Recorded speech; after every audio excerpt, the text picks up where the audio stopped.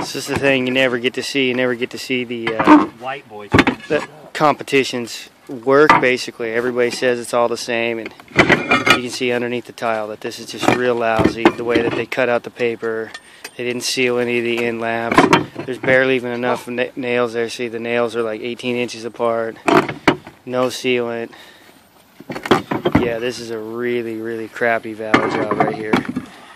Unfortunately, this is probably considered decent work by most roofing contractor standards. It actually has new paper, but it's right over the old paper in many instances.